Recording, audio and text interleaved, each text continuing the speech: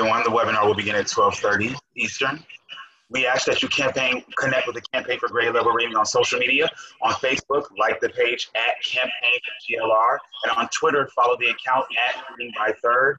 Please use the hashtags GLR Reading and/or hashtag Funder to Funder, and tag us to tweet anything you heard from today's conversation, and we'll be sure to retweet it.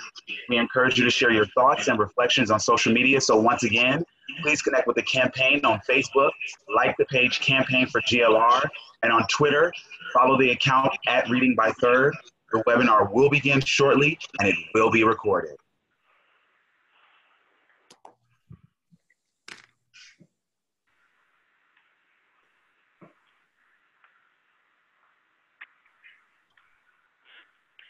Hello and welcome, everyone. Thank you so much for joining us for this second in a series of Funder to Funder conversations, with this one focused on including family and community math as an essential part of early learning strategies. My name is Sarah Torian, and I'm a consultant with the Campaign for Grade Level Reading and am managing its online webinar series. Before we get started today, I just wanted to go over a couple of really quick housekeeping details with you.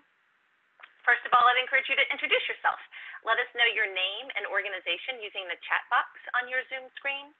Second, just wanted to share that all webinar attendees will be participating in listen-only mode during today's conversation, and that's to avoid any background noises or distractions during the presentations. But we do strongly encourage your active engagement throughout the conversation, and so I'd encourage you to share any thoughts, reflections, or opportunities that you see for increased alignment and collaboration in the chat box on your Zoom screen. I would also encourage you to post any questions that you would like to ask of our panelists using the Q&A box on your Zoom screen. And please look for that Q&A box to post your questions. It makes it much easier for us to track those questions and share them with the panelists when we move into Q&A. Third, just a quick reminder that today's conversation is being recorded, and a link to that recording will be sent to everybody who registered for today's webinar.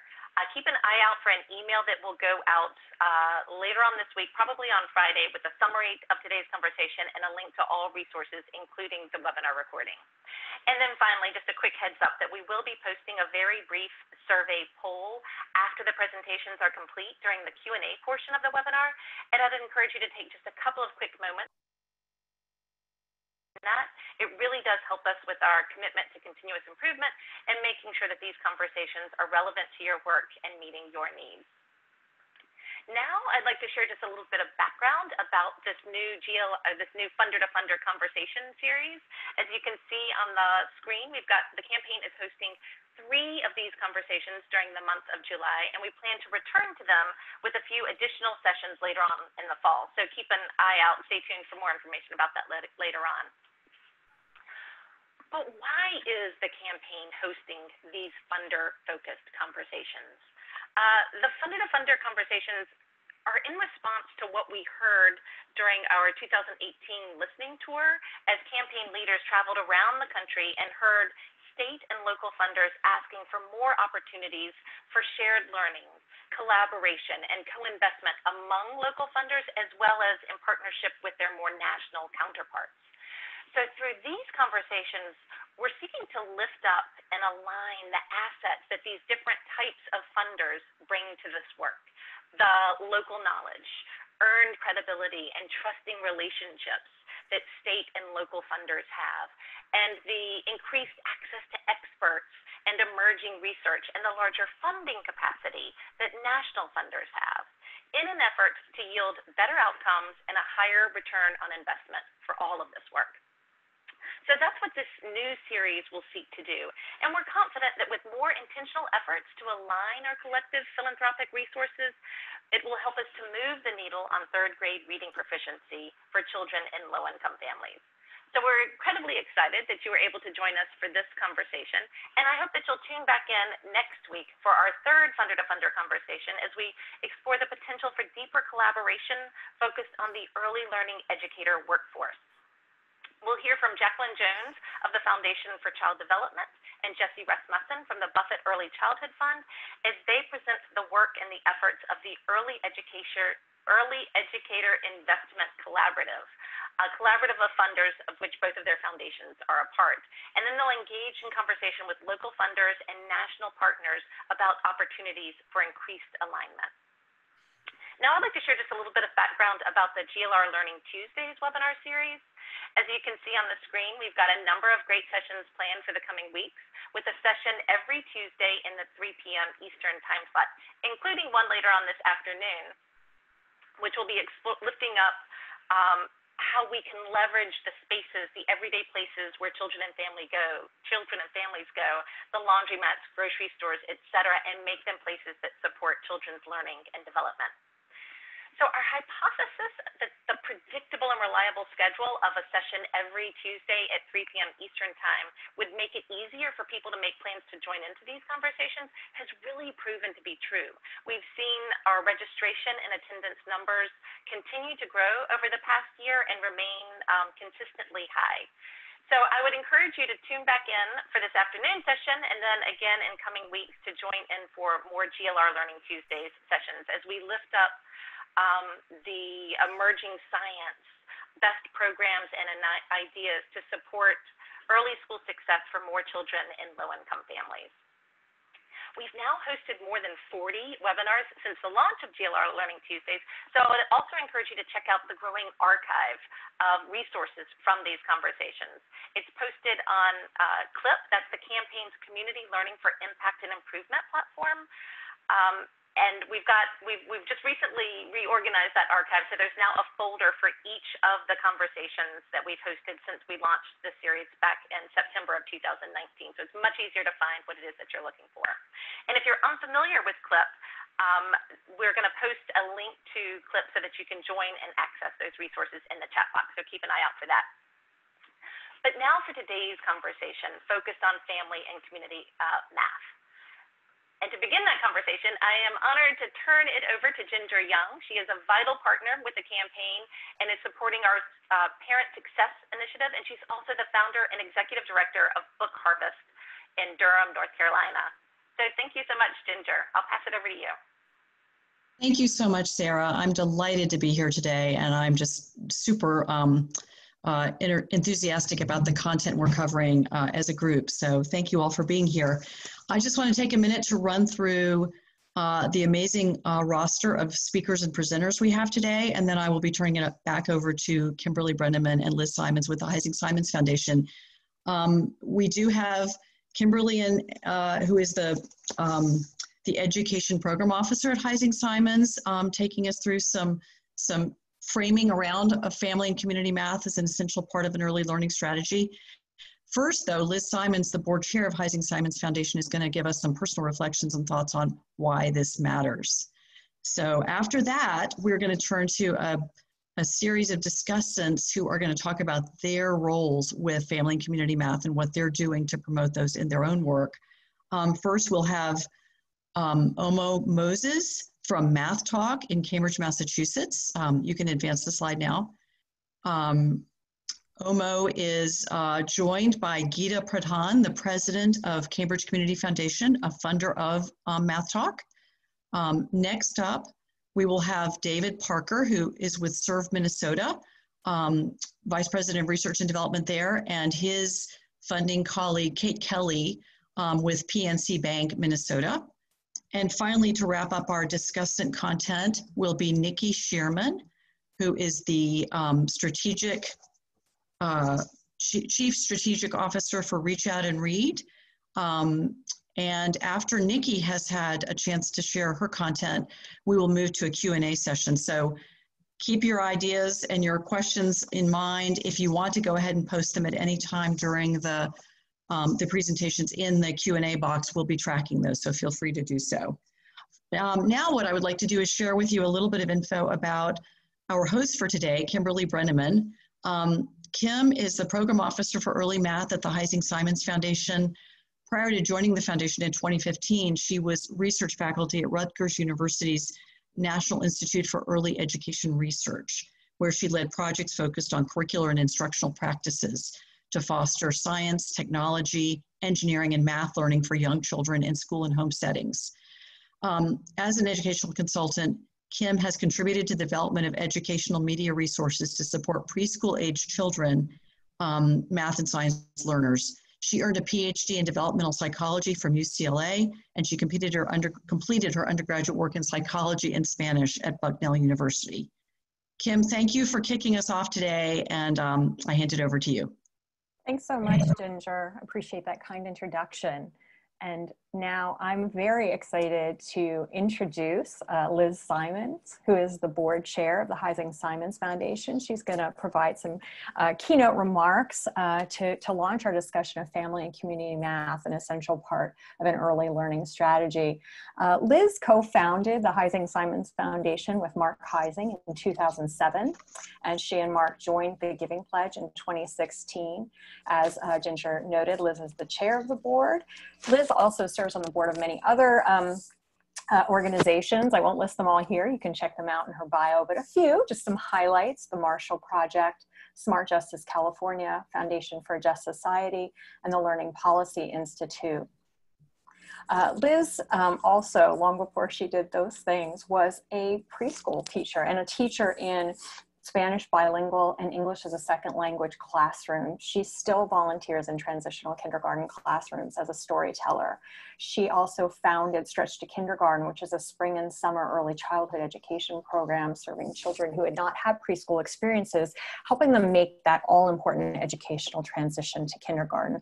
All that's to say that Liz brings a deep expertise and deep passion for early childhood learning to her work at the foundation. So Liz, I'm so pleased to introduce you and look forward to your remarks.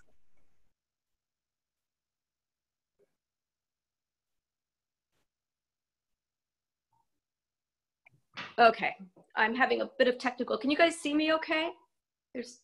Oh, good, okay. Yes, so anyway, it's just an honor to be with you here today with people who care deeply about supporting young children in their learning wherever they are. And clearly that wherever they are has particular salience in this moment when children haven't been able to go to school for several months, when their families, especially the most vulnerable, are struggling with unemployment, with the digital divide, with you know, fear and stress and concern about disease. This moment feels like a more important time than ever to have family and community math, and it feels a bit like a hand outstretched from one generation to the next. So I guess I take a little bit of credit for bringing early math to our foundation. When we were looking at early childhood education some 10 years ago and observing quality early childhood programs, I was struck by kind of an absence of math. I mean, we saw lots of great pre-literacy activities, we saw art, the children were running around and having fun, but math seemed to be absent. And that really surprised me because as a child of a dad who was a mathematician and a mom who later became a computer scientist, I realized I grew up in kind of a math milieu. And so I can't remember a time when I was young, when I wasn't, you know, jumping around on a number line with positive and negative integers with, we weren't playing math games in the car. And, you know, I can't remember not just sitting around and talking about math. So it struck me as odd that, that math was absent when it really ought to be part of, you know, of what children were doing in early childhood settings. So I actually talked to our foundation staff and I said, is this normal? Is this what we see everywhere? Not that much math happening in early childhood settings. And the answer is yes. It turned out at that time that only something like 3% of a typical preschool day was devoted to early math. And not only that, there was some exciting new research that at the time was just being put forth that showed that the math that a child knows in kindergarten is highly predictive of how well that child will do, not only in math, but even in reading later in school. And we know now that children who are deprived the opportunity to acquire foundational math skills are less likely to graduate from high school and, of course, much less likely to go to college. So to me, this is a real equity issue. And I know that many of you feel that way too. And so our foundation really jumped on the early math bandwagon. We started supporting early math in all of its facets. We supported research. We've been supporting policy, advocacy, thinking about the educator pipeline. And I think it's actually made a difference. And I know that a lot of you here have also done the same. And I think that the landscape is starting to look different, and we do see more math in early childhood settings than we used to. But I have to say that I have a special place in my heart for the family and community math, because I feel that it brings in so many of the things that children really need. We know that family engagement is a powerful predictor of how well children will do in school and in life. And we know there are specific ways that families can talk about math in ways that are fun and really engaging to children. So for example, if toddlers and preschoolers hear their parents count the things that they see around them, like birds on a branch, and if they do that together, we know those children are more likely to have good numerical skills in first grade. Parents who talk about shape and use spatial terms encourage their children to do the same, and those children grow up with a stronger sense of geometry and space. And so we know that these are things that aren't that hard. And in fact, it doesn't even have to be done with a lot of extra effort, because parents can incorporate these kind of math conversations and activities into their daily routines.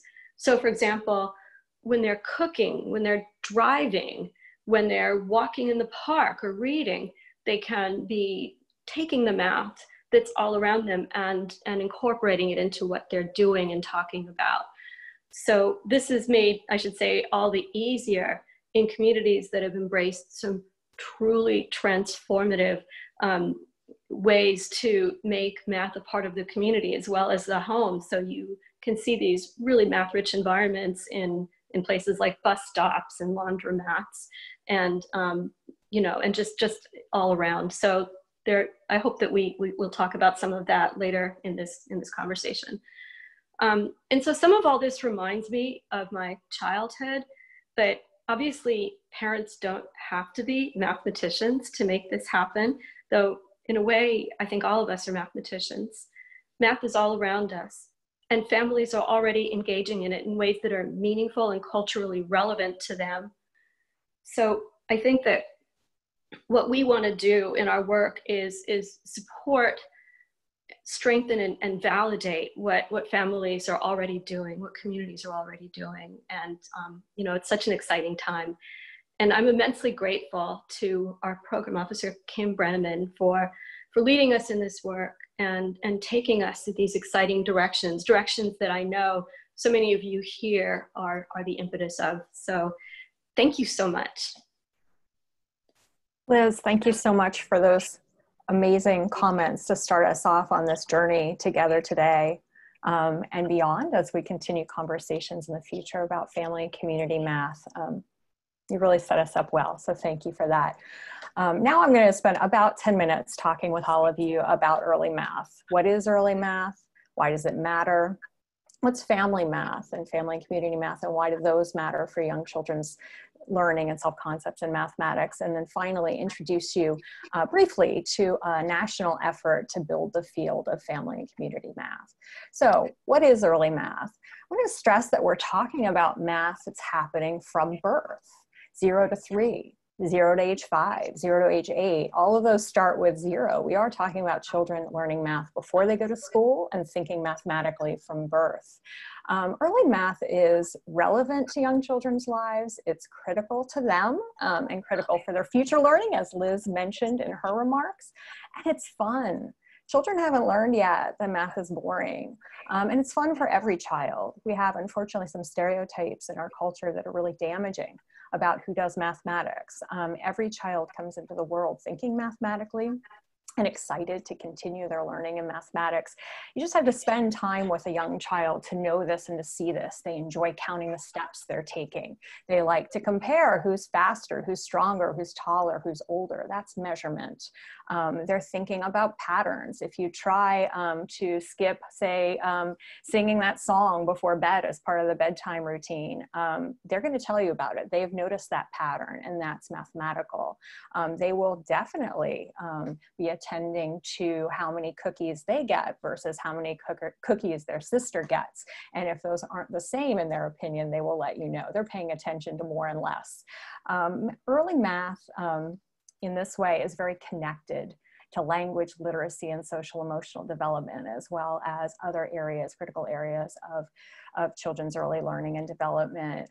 Thinking about to that example I just gave about cookies and what's fair, I mean, we really see children's early ideas of fairness and justice arising out of their attention to who has what and who has more of different things. So these are all intimately related, and we support children's general learning and development when we support their early math development, and vice versa.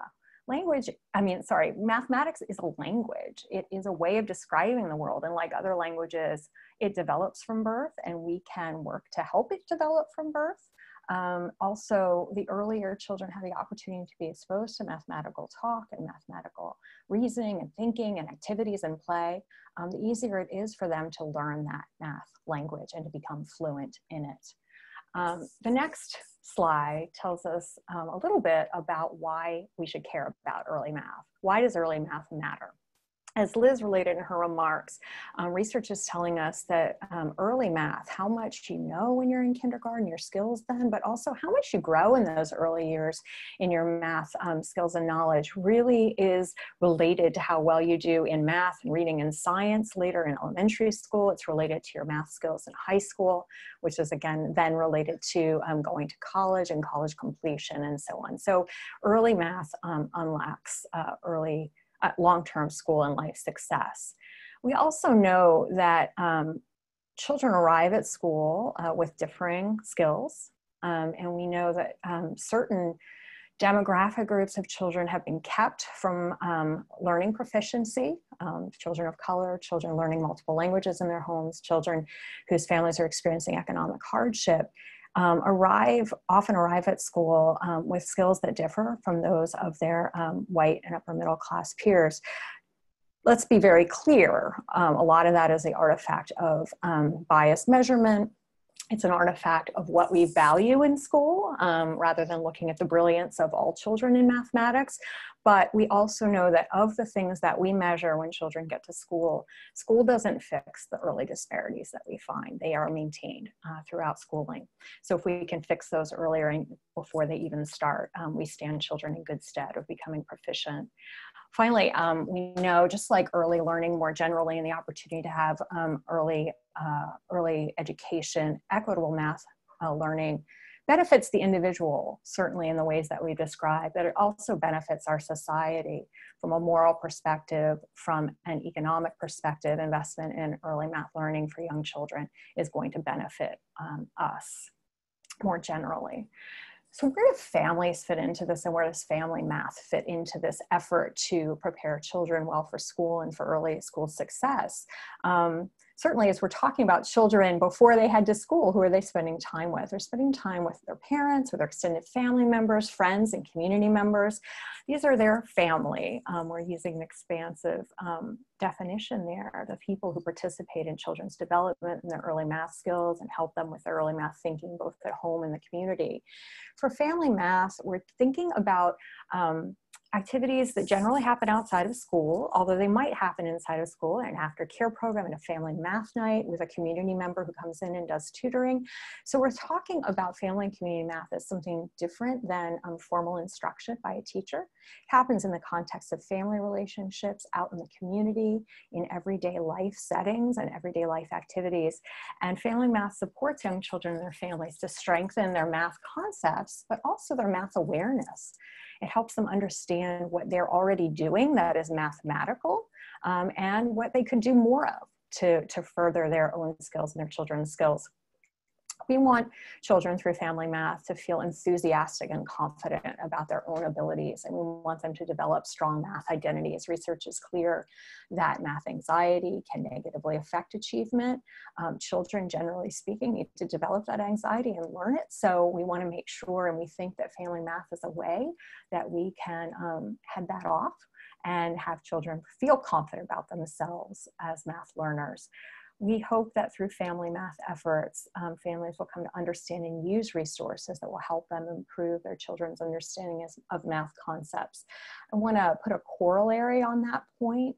It's really important as we think about efforts to develop resources and to develop programs for family and community math, that we want family members and community members co-designing those things with us. We want to make sure that their needs, their strengths, their concerns are part of the co-design of resources for family and community math, and that we can lift up the things that families are already doing and share those with other families through the resources and programs that we develop.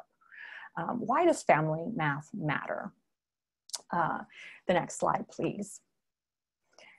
Well, I mean, no one cares more for a child's success than their family. If we're not leveraging that power, that love, that motivation to support young children, we're missing some really important allies in early math learning. We also know that children spend a lot of time in school, but they spend much more time outside of school learning in their homes and in their communities. So by leveraging that time and those spaces as opportunities for math learning, we are going to support children. Families are a largely untapped resource. I think that's been pretty clear through my comments, that families aren't always aware that they're doing math. They're also not always aware of the importance of early math. No one needs to convince them that math matters for their children and it matters for success. They just often think of it as something that happens in school or can wait for school. When families hear about the importance of early math for later learning, they're right on board, and they want to know what they can do and what they can do more of to support their children. We also know, as Liz was mentioning in her remarks, that there are specific ways that families can talk with their children and activities that they can do that research tells us are contributing to positive learning and positive attitudes. For example, new research coming out finds that preschoolers whose parents report engaging in more block building, games, reading of books that have math content in them with their children, have children who learn more math in the preschool year over and above what they learn just through sort of rote learning of counting lists and rote facts. So those playful, interactive activities that parents do with their children really do influence positively children's math skills. We want very much through Family Math, and it's really important to leverage that family and community expertise, because we believe that we can address early math disparities even before they form and before children get to school. So finally, my last slide, and then we'll get to our panelists, which will be really exciting. I just wanted to briefly introduce those of you who aren't aware of it, of an effort to build the field of early math in partnership with the Overdeck Family Foundation, Education First, many other funding organizations and stakeholders, practitioners, researchers, policy and advocacy folks across the country. We are working towards a goal of all children and families, regardless of their background, having access to culturally responsive math opportunities for every child to achieve mathematical proficiency that is their right.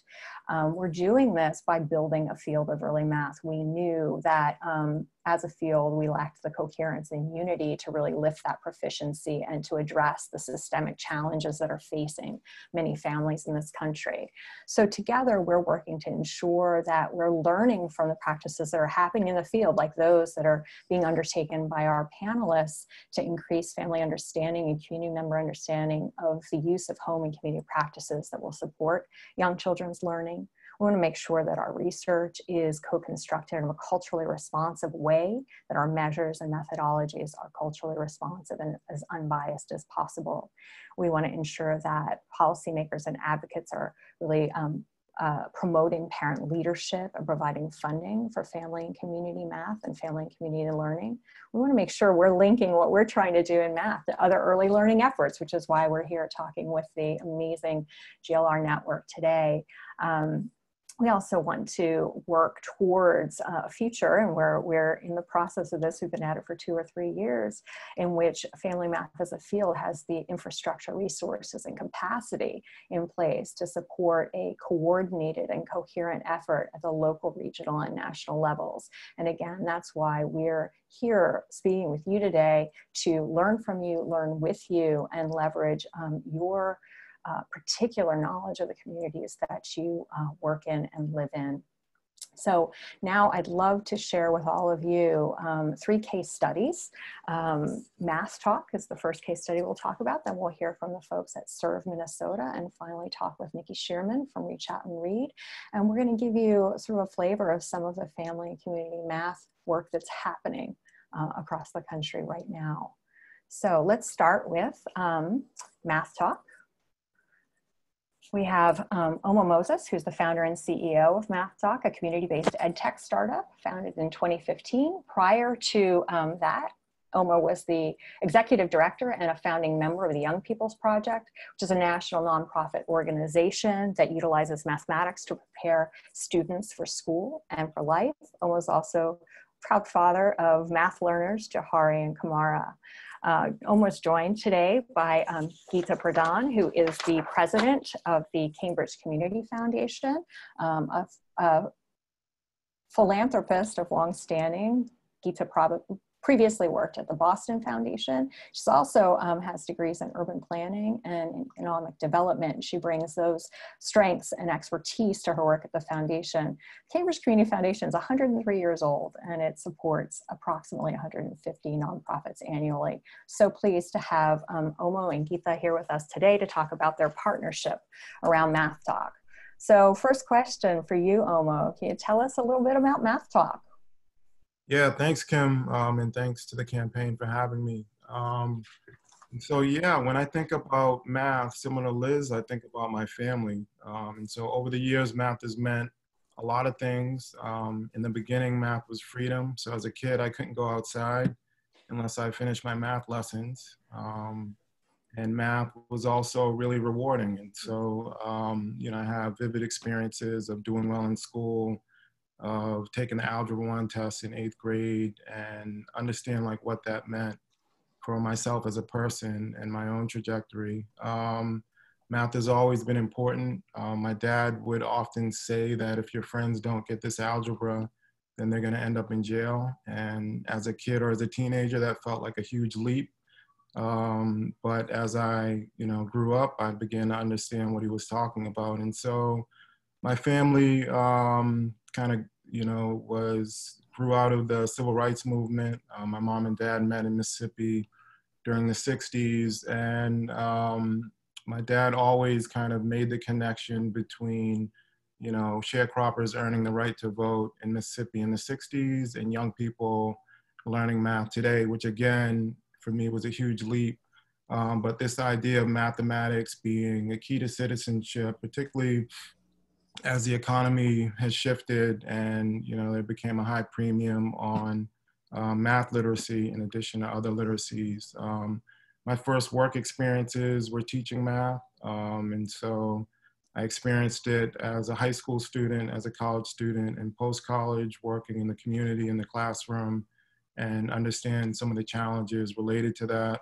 One of the things that was really beneficial, and this really grew out of my experience working with the Algebra Project, was really learning about math in context. And so the idea that math really is a language, and that you can ground math in common languages, you can ground it in community and common experiences, have really informed how I think about family math and how I think about math with my kids. And so one of the things that math wasn't was it wasn't fun when I was a kid. And so when I became a dad, I became determined to make it something that my son and I and my daughter and I enjoy doing. Next slide.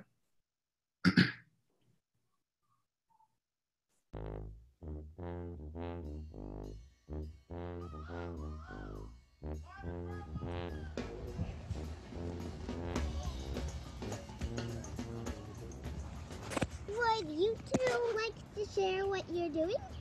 So I am measuring and seeing which is bigger between the panda bear, a polar bear, and a grizzly bear. And I found out that the polar bear is the biggest. All right. Can you show us your animals first? Now you can see them. I have a polar bear, a grizzly bear, one polar bear, one grizzly bear, and one panda bear. Not that. What? What about that? All right, go start at 10. You got 10 rows of 6. How many is that? 10 rows of 6, 60. All right, then you add 2 more rows of 6. 66, 72. How many polar bears in the yard? 72. Cool. Approximately. Tamara, you standing up against the wall? Yep. I want to see how many apples tall she is. 9, 10, 11, about 11 and a half apples. What? Cool. All right, now let me do inches. How many inches do you think are 11 and a half apples? 41 inches. We're going to the alley. Let's see what we're gonna get here.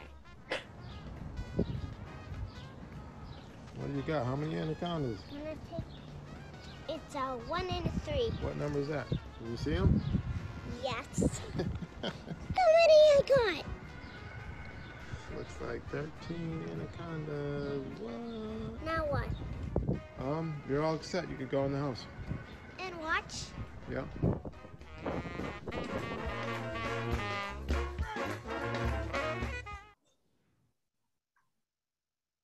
And so, next slide. Yeah. So for me as a dad, I've really spent a lot of time over the last couple years exploring how to activate the math that's all around us. And we've looked at ways in which you can use your physical environment and also integrate technology into it to make it visible. And so, you know, I love this idea of kids really developing a math lens and really being able to step out into the world and begin to recognize and see math just all around them and feel confident and comfortable in exploring that. And to make it something that they enjoy doing. And so we've looked at really 2 kind of interventions of developing 2 types of products that are integrated. One is a physical kind of experience that has a presence in a neighborhood or community. And so the gigantic number line is an installation that we created that lives in a public park, but you can imagine similar things in school playgrounds. As people talked about earlier, you know, we've developed stuff that you can put in bus stops or put in health center waiting rooms. And I think the whole idea, you know, is to really just activate a space and to create a presence. And so when I visit this park, you know, it becomes clear that math is there and it helps people engage in the math that's around them. And so we've used that as well as digital technology. I think, you know, the technology is exciting. I think there's an opportunity to blend both physical and digital spaces and to really reimagine what screen time can look like instead of being kind of isolated in a device. The device becomes kind of a tool to explore the world around you. And so I've had, you can change to the next slide. Over the last couple years, you know, we've spent a lot of time really thinking about what these products can look like. And I think the general idea for me has been, you know, it's personal in that I've tried to involve my kids in this experience as they're going into more formal schooling and as they're growing up, and really, you know, coming up with creative ways to learn mathematics, but then to find ways to make that replicable and to share that with other families. And so, you know, this began, you can go to the next slide, really in conversations, and the conversations happen at the community level. And Gita at the Cambridge Community Foundation was one of the first people that I talked to about this idea. And it was really powerful just being able to kind of walk in her office and, you know, she'd wave and I didn't have an appointment or a meeting. But I just kind of walk in and then begin having a conversation about some of the stuff that I was thinking about. And, you know, it was really an early idea that I needed to get people excited about and invested in. And so the foundation was one of those first groups locally that helped to do that. And as I was having the conversation at the local level, I was also having this conversation with Kim. And similarly, you know, it felt like Kim and the foundation were really open to exploring an idea with me and to really testing something out. And so over a couple years, this image right here, I think is indicative of, you know, hundreds of conversations that have happened at the community level that, you know, involve people, all the early childhood stakeholders, and just thinking about what it could look like if we activated the spaces around us and we created resources for early math learning in the community and involved families in that process. And so the last slide, please. I think the overriding question for me has always been kind of a what if, and you know, what if, and this is actually the neighborhood that I grew up in, the Port neighborhood in Cambridge, but what if this neighborhood were saturated with touch points for positive early math learning? Like, what would it mean for a kid growing up in this community to be able to move through this community, and the mathematics would be unavoidable, and there are always different ways for them to see it and interact with it. And part of the reality, I think the broader issue that has also driven me is that the neighborhood I grew up in is surrounded by MIT, it's surrounded by the biotech industry, surrounded by Google, Facebook, all those folks.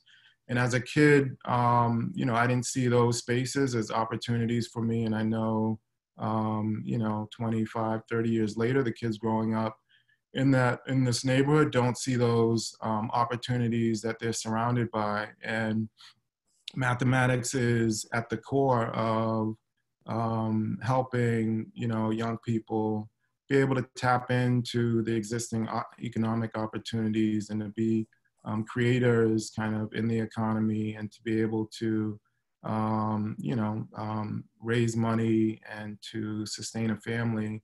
And so I think in addition to just thinking about, you know, would it be nice and wonderful for kids to be able to have these experiences, I think there's always the overlying issue that just looks at what are the outcomes, particularly for African American and Latino kids. You know, what are the outcomes for them if they don't get access to mathematics at an early age? And just going back to what my dad was saying, this idea that if you don't get this algebra, you know, your friends are going to end up in jail. I mean, that was the reality. And so, you know, I'll turn it over to Gita, but I feel like part of this effort is just really really inspiring a new generation of learners that see mathematics as something that's part of them, that's part of their culture and part of their community. Thanks so much for that, Omar. I really appreciate the personal background that you bring to them, the personal passion from your family for family math. Gita, I'd love to hear from you. Omar mentioned how powerful it was for him to be able to walk into your office and talk with you about his ideas. I'd love to hear from you what resonated for you with what Math Talk is all about, and why Cambridge Community Foundation decided to be an early investor in the work.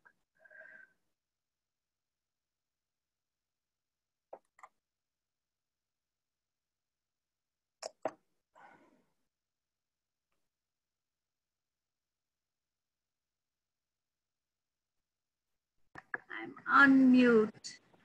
Sorry about that. I didn't realize I was on mute. But I wanted to first say a huge thank you to Kim and Liz for putting this together, for what you said, because I think in your remarks, you both talked about the importance of equity and the importance of cultural sensitivity in how, and cultural stereotypes as we do work in the community to change outcomes in the community. my background has been mostly in the field of community development. So when Omar walked into my office to talk about this idea, it suddenly sort of, my eyes lit up, because all the things that I had struggled with and thought about, about why this persistent economic equities, why is it that 30 years of work in the community and I still saw the same outcomes continue, that what was the one thing that we could do that could really sort of change the outcomes. And for me, it was this connection of the importance of financial literacy, math, and early investments in this, and the relationship with issues of economic equity. I would say that, and to top that all, actually, it was the Cambridge context. I mean, if you know anything about Cambridge, it is both an innovation city and it's a university town. And when we look at educational outcomes for our children in the Cambridge public schools, right from 3rd grade, 5th grade, 8th grade, 10th grade, into college, into life, you see these persistent inequities in educational outcomes, which then leads to persistent inequities in economic outcomes. And I thought it was sort of a shame, that a city like Cambridge has those kinds of inequities. We really should not have that. And then I would say, I think one of the things that I learned through my work over the years is that, and it's sort of coming to bear right now in the COVID era, post-COVID or COVID era, and the racial justice and racial inequity issues, is the relationship between power and wealth. No matter what we might say, those are very, very powerful connections. When you are powerful, you get your voice heard. When you are down, struggling with life, it is difficult. Not only is it difficult, but society has created this imbalance, and it's not just in America, it's throughout the world. If you are powerful, you could be, well, there's an example I think we have right now in the White House. If you are wealthy, you have a lot more power.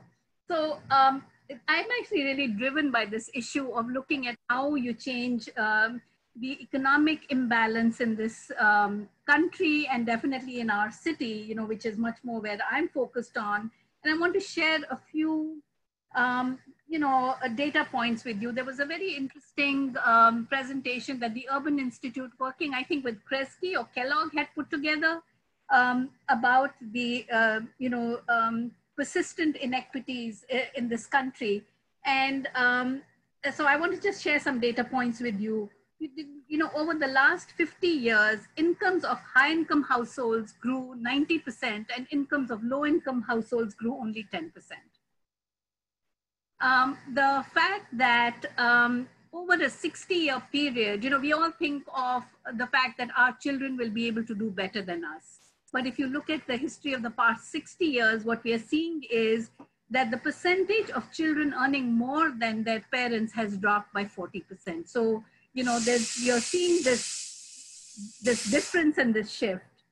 And then you look at federal subsidies for wealth creation, and who do they favor? They favor the wealthy. Mortgage interest deductions, property tax deductions, employer-sponsored retirement plans that, the more you earn, the more you get, IRAs and the like. And the only exception is savers credit, which is really a minuscule portion of wealth creation. So, the importance of looking at instruments and capacities to create wealth. And I look at a place like Cambridge, with the innovation economy and a university education economy, the best jobs, the most high-paying jobs are going to people who have those educational capacities and skills. And if you don't have it, then you're relegated to jobs like security and janitorial positions, which is where I'm seeing a lot of people of color in the Cambridge innovation economy. And then the last thing that I want to mention in terms of data is the racial disparities in wealth that have grown with a differential of almost what a white household earns is 7 times more than what a Black household earns. But I think most shocking to me was this piece of research that was done by the Boston Federal Reserve Bank in 2015 that looked at net worth of white households versus households of color. the net worth of a white household was $276,000, at the average net worth, and the average net worth of a black household was the single digit $8. And we know that there are many households that have negative income. So, I think that, the importance of education and math and literacy, I think it is fundamental to changing any of these outcomes, because I'm finding in the work that we are doing that, kids don't go into science and technology careers because they haven't done pre-algebra. They haven't done pre-algebra because there was this stereotype and this fear of math and science, and that comes from the fact that their parents might have been afraid of math and science. So I think the importance of family math, the importance of investing early is really, really critical. And I just love what OMO has been able to do, where you can go into a barber shop and you can measure your height and you can measure the distances, and you can go into a park or a playground or the street or the bus stop, making it a part of everyday life. Thank you so much for your perspective. Appreciate it so much. I'm going to now move us on to our second case study. I am excited to welcome David Parker, the Vice President of Research and Development for Serve Minnesota, to talk with us about that program. He's joined by Kate Kelly, who's the Executive Vice President and Regional President for PNC Bank Minnesota, and a board member of Serve Minnesota. So excited to have you here. So first question, one that won't surprise you, tell us about Serve Minnesota and your work in early learning, math specifically. Yeah, thanks everybody. Yeah, what is our big idea? But before I say that, I think I maybe shouldn't admit this, but I'm pretty sure I would have gotten that bear question wrong. There's nothing like early childhood to keep you humble and expose what you just don't know, even as an adult. But I'll start by maybe going back to, Kim, your broad definition of family, and saying, we really appreciate that from our seat kind of in the AmeriCorps community kind of perspective. And that's really where we're situated. So if you go to the next slide, we want to just start with the big idea, which is AmeriCorps and community are essentially synonymous. We exist as a funder to be able to provide individuals within their communities, wherever they're at, opportunities to have the tools and experiences and support to give back to those communities. And for those who may not know about AmeriCorps, it's not volunteering, it's service is what we call it. And that's because people are giving a half, time or a full-time commitment for a full year of their lives to give back to their communities. And so that's kind of the resource that we're sitting on as a funder. So if you go to the next slide, I want to just quickly set up how we approach our role with access to that resource. So what you see here is kind of a simple marrying of service, as I just defined it, which is the AmeriCorps with science. And what I would maybe encourage folks to think of this as the marrying of know-how with how-to. So the AmeriCorps kind of catch line is we're going to get things done.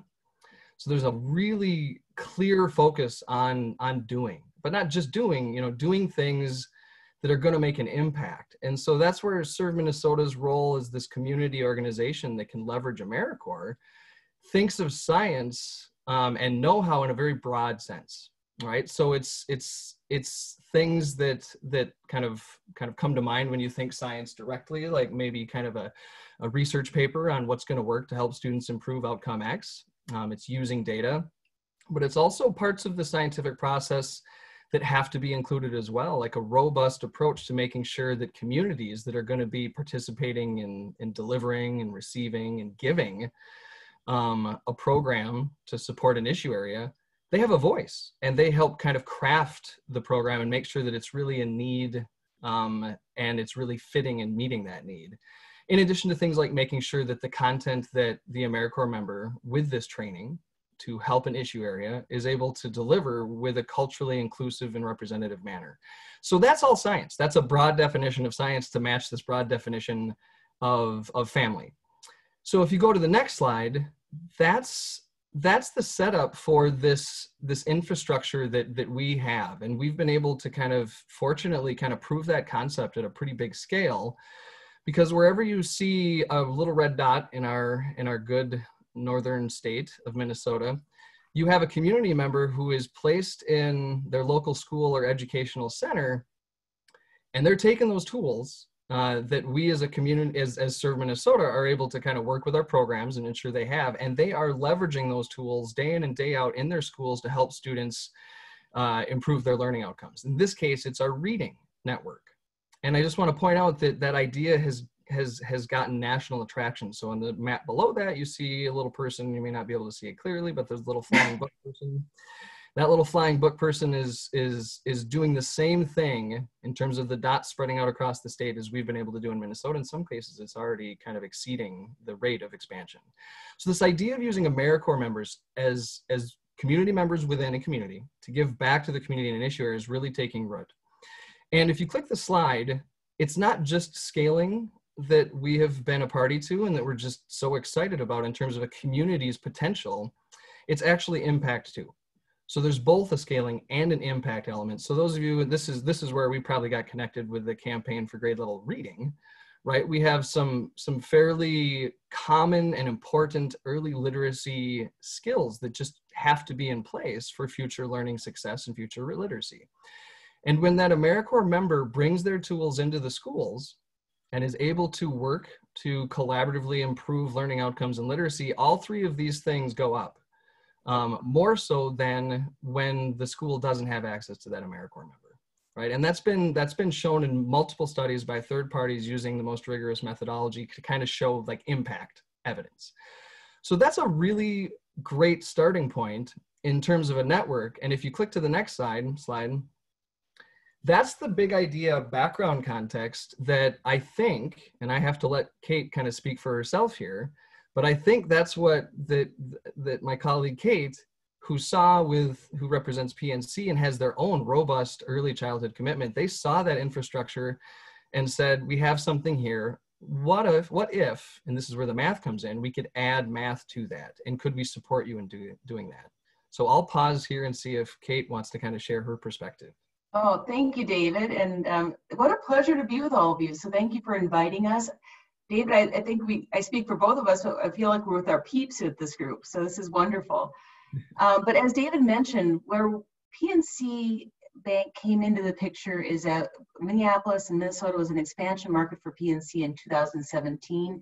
I had been on the Serve Minnesota board probably since 2004 or 5, a long time, and I'm currently the board chairperson. So as I tell everybody, I speak more about maybe this than I have in my career about banking. It's just in my bones, and for good reason. And so when PNC came into the market, when I joined them in 2017, we quickly came to the community and really wanted to move the needle, be part of the community, and apply our philanthropic efforts immediately. And when we did that, PNC, as many of you might know, has a philanthropic program called Grow Up Great, and they've been doing this for over 15 years, and we have invested over, I think, 500 million or so in that time frame. So we wanted to not only do what's right for the community in Minneapolis and the entire state of Minnesota, but we wanted to be aligned with where PNC's resources were naturally suited, and that would be in the pre-K space. So Grow Up Great focuses on birth to 5-year-olds, and in the early ed. Our philosophy is that we want to set kids out on the right trajectory in education and in life. And so we do a lot of volunteering, our philanthropic dollars, and everything kind of rallies around that. So this was a perfect alignment. So with my knowledge of Serve Minnesota, I just have such a great faith in the credibility of the organization. It's really a research to practice discipline that we have, as David mentioned. So when we looked at that and what could we do in the pre-K space, maybe partnering with Serve Minnesota, we looked at our math program, and we had really focused at 4th to 8th grade for Serve Minnesota. And really, we always knew it is a great program, but it's catching kids and students too late. So wonder if we move that math into the pre-K space, catch children super early, work with partners in the community. Let's say PNC is going to help go from birth to kindergarten or 5 years old, and like right now we're working with Cargill Foundation. They're going to pick it up at kindergarten and take it to 3rd grade. So if we start kids early, connect the dots, really bring in that philanthropic private money coupled with the leverage points of Serve Minnesota and the federal dollars, we'd really have something going on. Catching kids early, having that continuum, building their confidence on top of the math skills is really kind of what we set out to do and have had great results. So if we can go to the next slide, you can see why this was compelling to us when we started to look at this. This is a slide with the circles. And this is kind of a sad slide, but this is really what caught our attention once we started looking at it. And on the top side, you see a kind of a slide from 3rd, 6th to 11th grade on the test scores.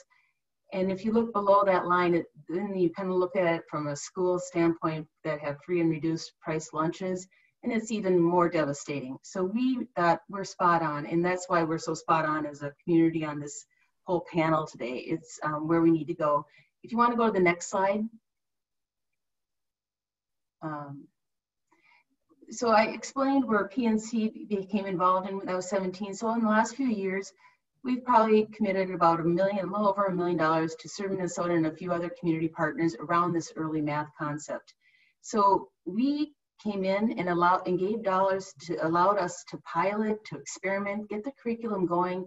We already had the reading programs in the pre-K space. We just needed to add the math into those programs.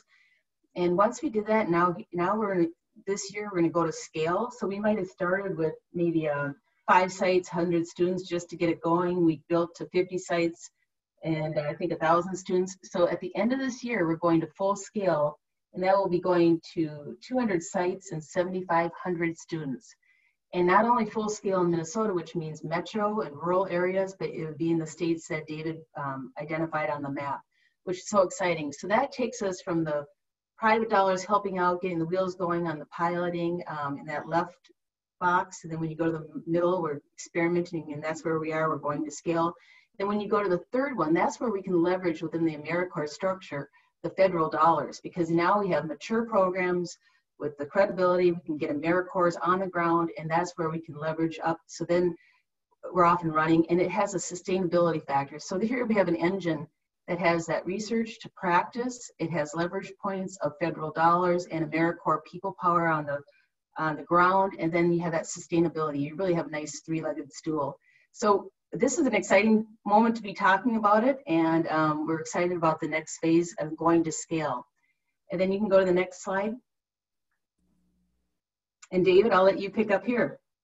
Oh, sure. Yeah. So you saw we define science broadly, but this is straight out of the playbook of science and studies. So we just wanted to share one example of how we've been able to, through that incredible and appreciated investment from PNC, create a program that improves math outcomes in an equitable way. So this is some data from one of the years that we've implemented the program, and we started with an equitable kind of inclusion of sites who express the most need.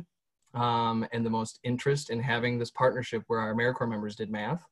And what we want to point out here is just what those lines do.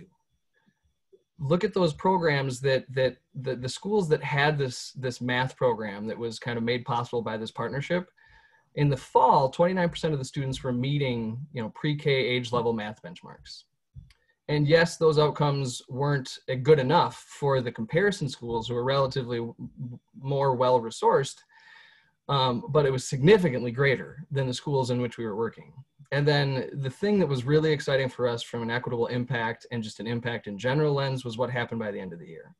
And I think that kind of speaks for itself, but I'll just kind of do the voiceover so it's really, really clear and what we're excited about. That is we not only caught, but we got kids on to exceed the percentages of students who were meeting that benchmark by the end. From the comparison schools. So we caught up. Together, we were able to kind of help students catch up at that school level. So we're really excited about it. The work continues, like Kate said, and we really appreciate being a part of this. This Thank you so much, David and Kate. I really appreciate you ending there on such a positive note, right? Being able to get federal funding, public funding for this work, and then also this slide that shows the power of what you're doing for children. Much appreciated, and thank you. Now we'll move on to our third case study. I'm excited to introduce or reintroduce Nikki Sherman, who's the Chief Strategic Officer for Reach Out and Read. She coordinates strategy for research and evaluation to demonstrate Reach Out and Read's impact, and she's responsible for guiding the planning process to build Reach Out and Read's new strategic roadmap next chapter. So Nikki, so happy to have you here with us to talk with us about Reach Out and Read, and specifically about Reach Out and Read Counts. Thank you, Kim, and thank you everyone for these amazing presentations. This is such an exciting conversation. If we can move to the first slide.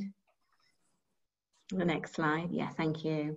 So just to quickly go back on what Liz Simons was talking about the fun, having fun in a family, and how math fits into that. We know that positive childhood experiences define the trajectory of a young child's life, and those parent engagement, the language-rich interactions between parents and caregivers and their young children have so many downstream effects in cognitive development, early math, early literacy, social emotional development, and Reach Out and Read is working on that area.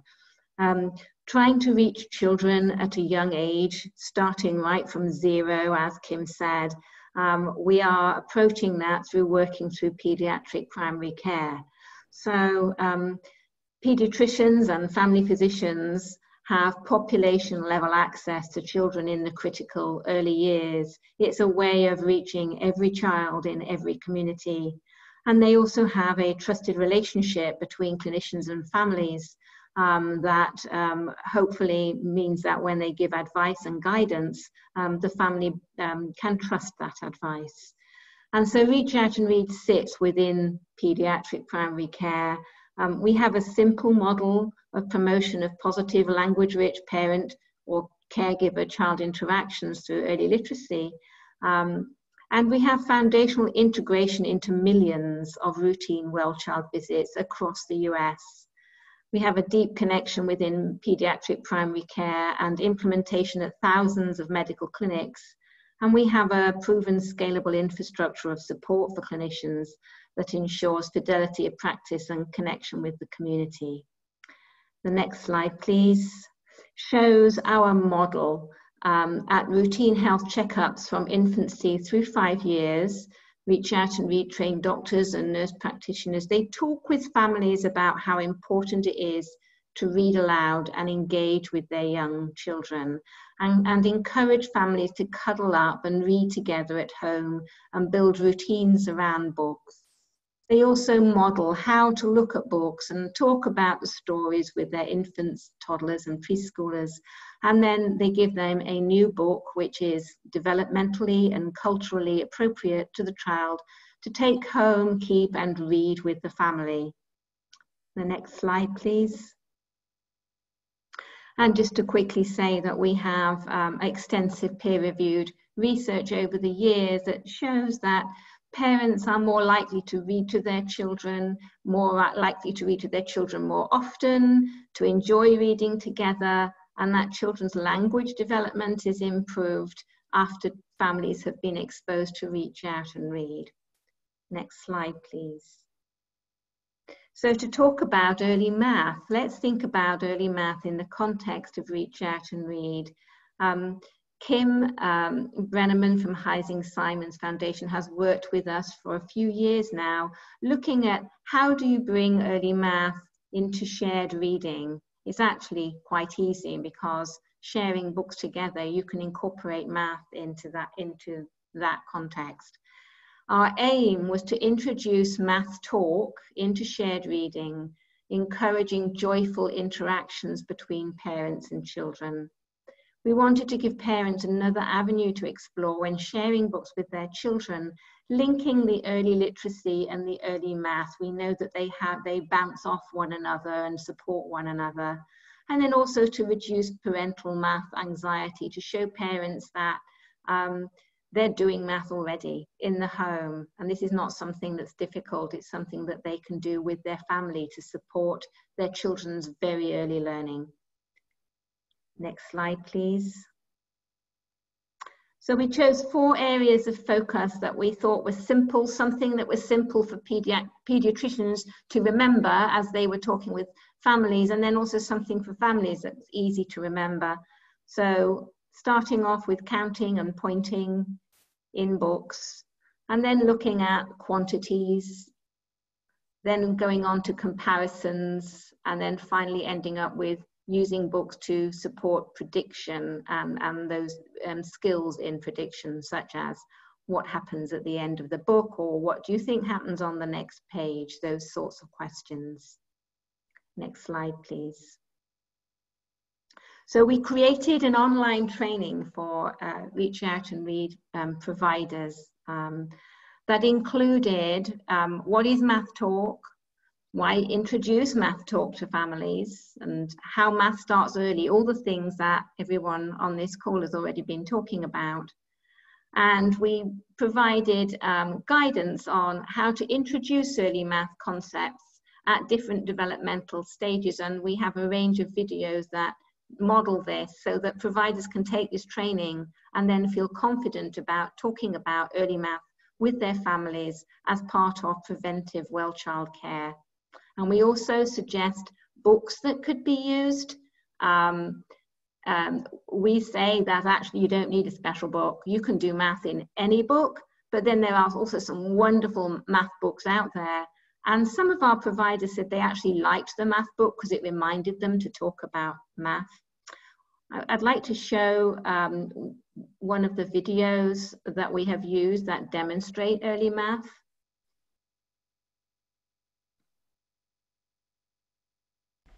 Hi guys, how are you? Good, how are you?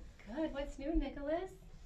Here for 3. You're here for your 3-year-old visit? Oh my gosh, you're such a good boy now. Yeah. Okay. I brought some books to show you. Do you want to look at a book together? Yeah. Okay.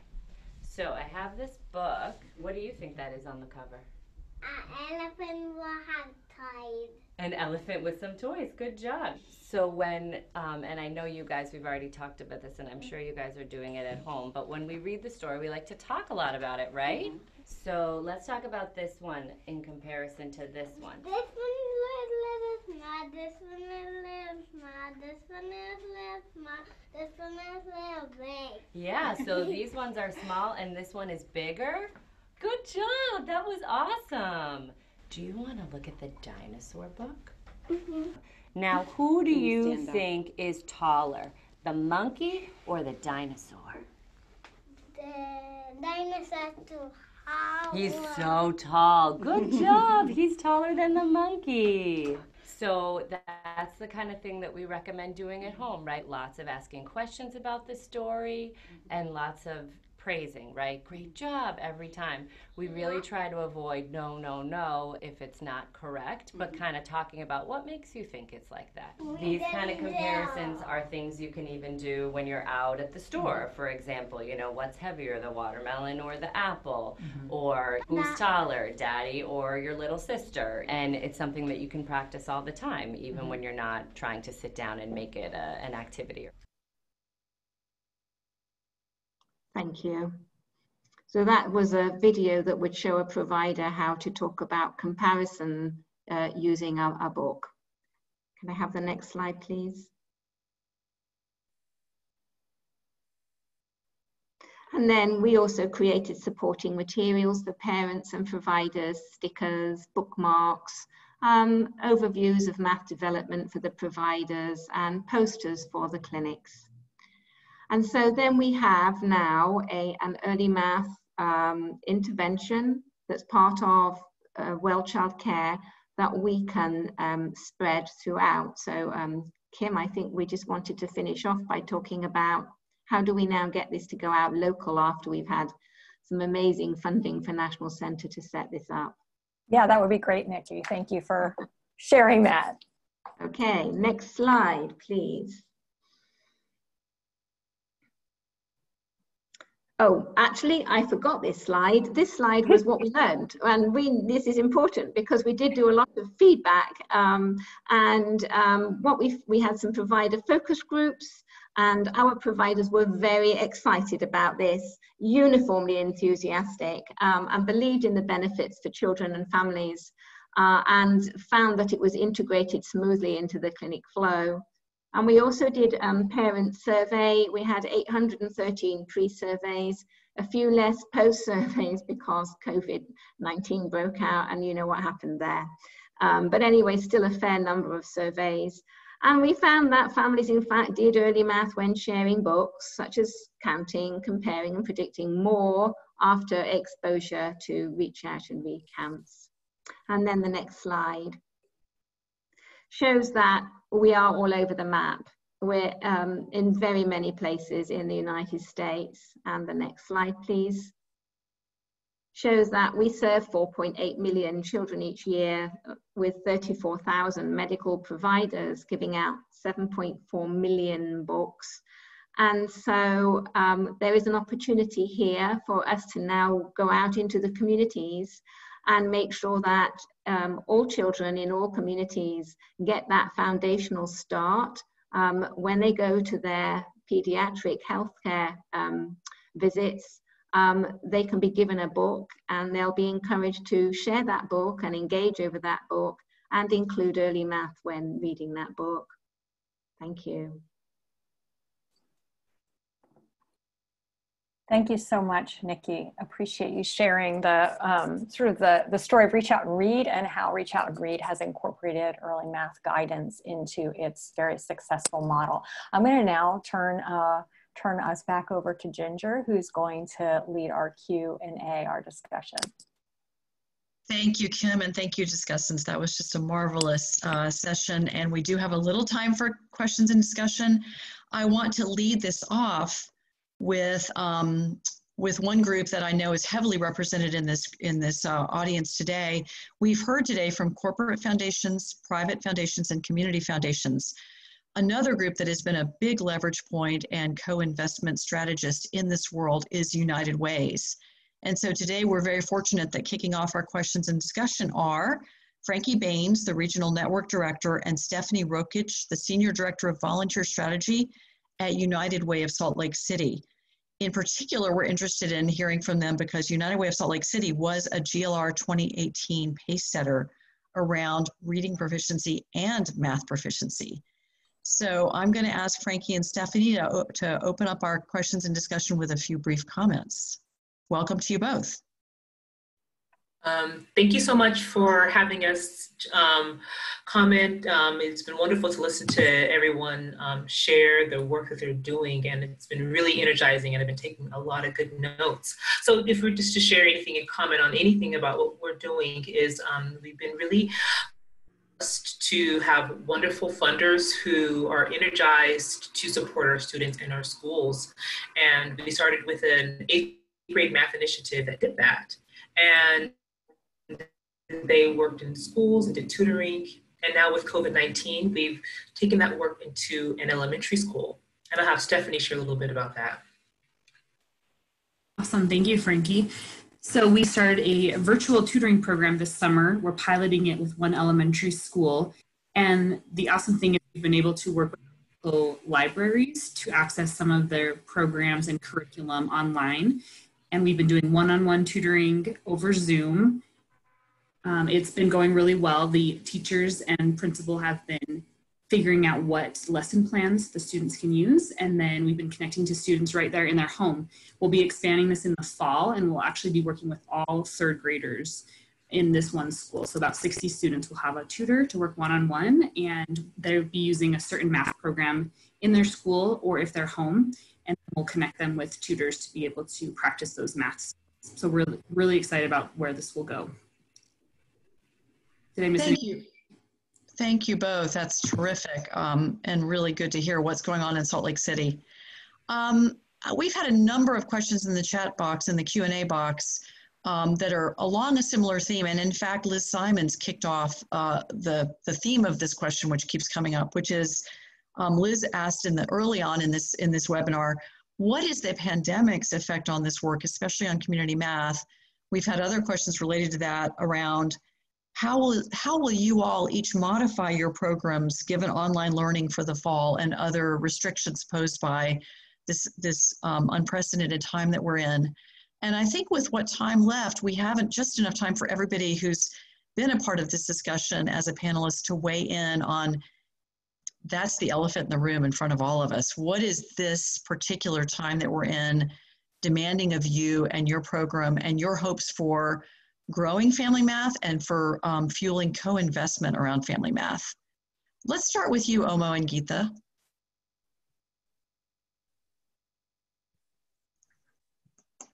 Hi, sorry, I was on mute. Yeah, for us, I mean, it's put an emphasis on digital technology, but I think the same idea that we had going into this is the idea that we have now.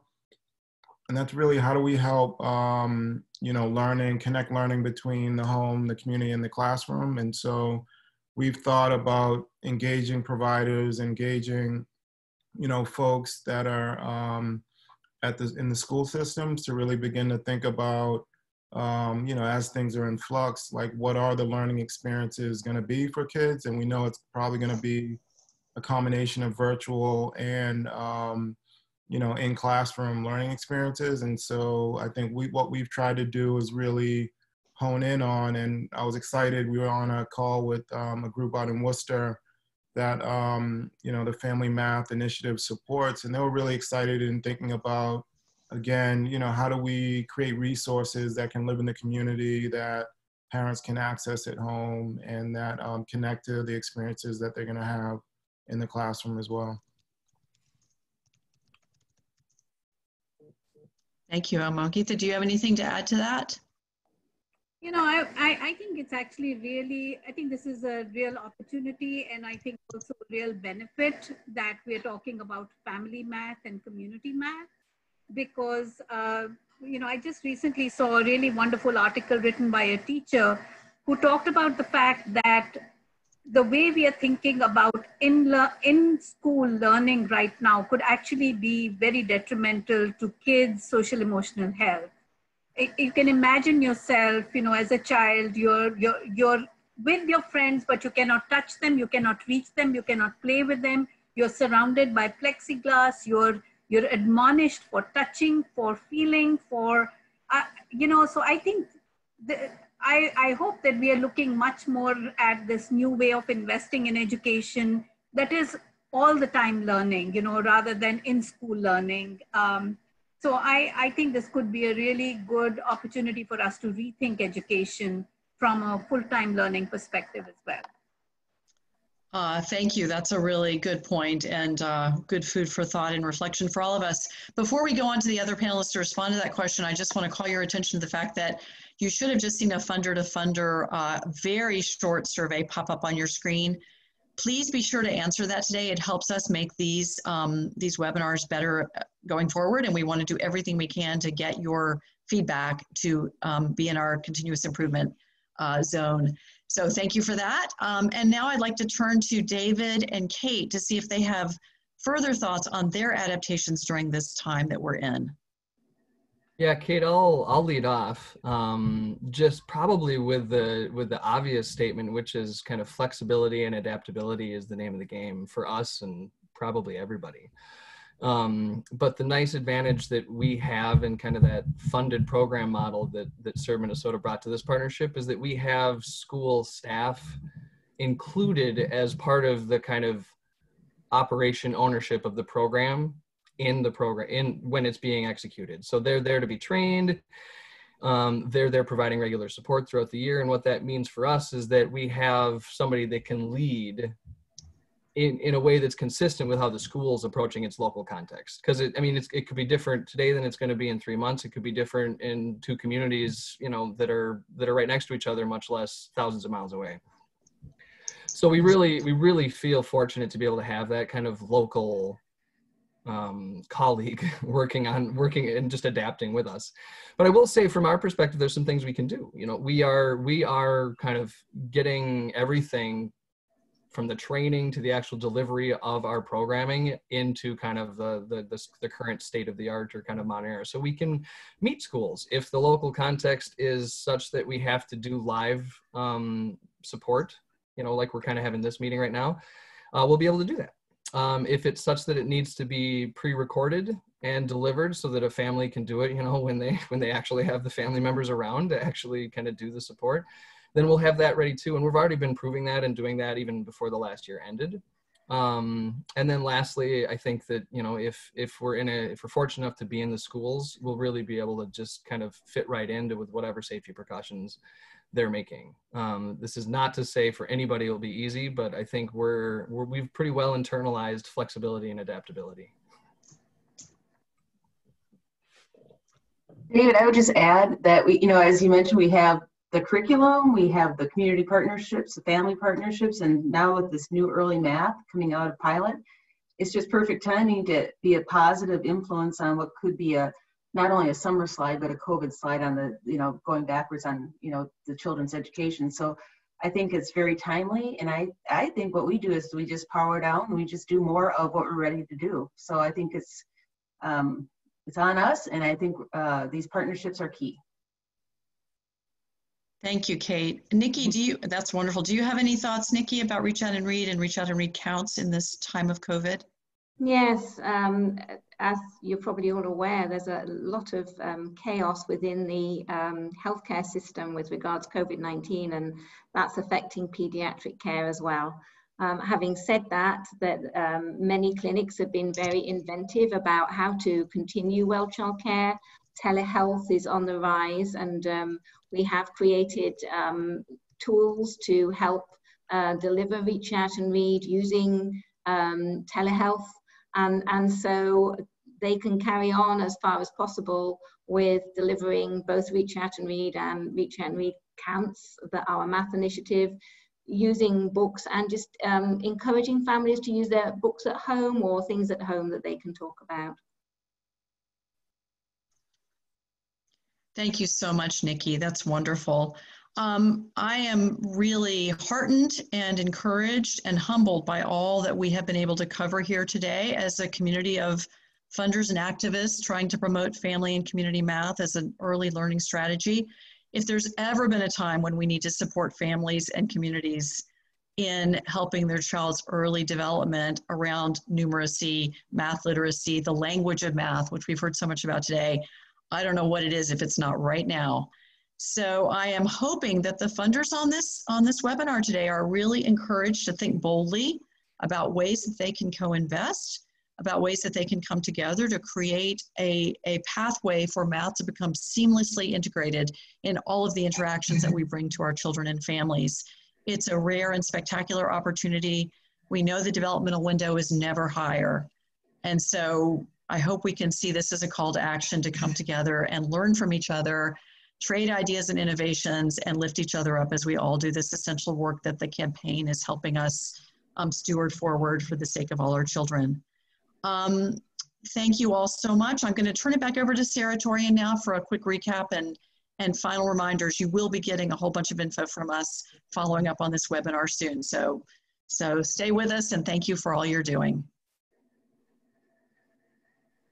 I would just like to reiterate what Ginger just shared in terms of our appreciation for all of the panelists that joined us today: Liz Simons, Kimberly Brenneman, Omawale Moses, Geeta Pradhan, David Parker, Kate Kelly, Nikki Shearman, and Ginger Young for guiding us through this conversation as well.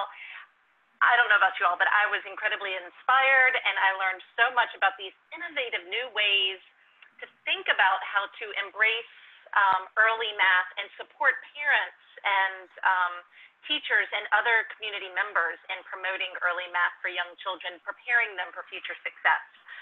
Thank you so much to all who joined in for the conversation today and listened in and learned with us. I hope that you found it informative and inspiring as well. And then I hope that you'll continue to join in. We've got our next Funder to Funder conversation scheduled, as I mentioned earlier in the conversation, for next week at 12:30 p.m. Eastern Time. Hope you'll join in for that. We'll be engaging two of the funders involved in the Early Educator Investment Collaborative, talking about how we can support early learning educators build their capacity to support children in these very critical early years. And then I hope you'll tune in possibly later on this afternoon in an hour for our next JLR Learning Tuesdays webinar, where we'll be exploring how to leverage spaces where children and families frequently are to support children's learning and development as well. And then hopefully you can continue joining in for additional GLR Learning Tuesdays conversations. We've got them scheduled throughout the month of August, as well as the remainder of July as well. So I hope you'll continue joining in and learning with us every Tuesday for GLR Learning Tuesdays. And then until then, I hope that you will take care and be safe and be well. Thank you again. Bye-bye.